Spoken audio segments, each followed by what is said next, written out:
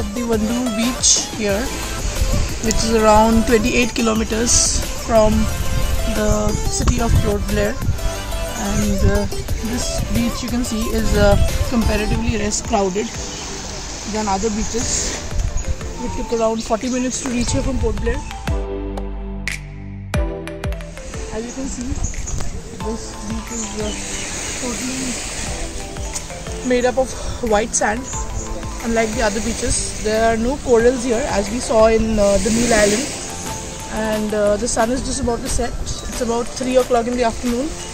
Beautiful, lovely sunshine here, and the water is very clear. Sun rays are falling on the water, creating a glittery, shimmery effect, which makes it lovely. And the best part about this beach is there are less people out here.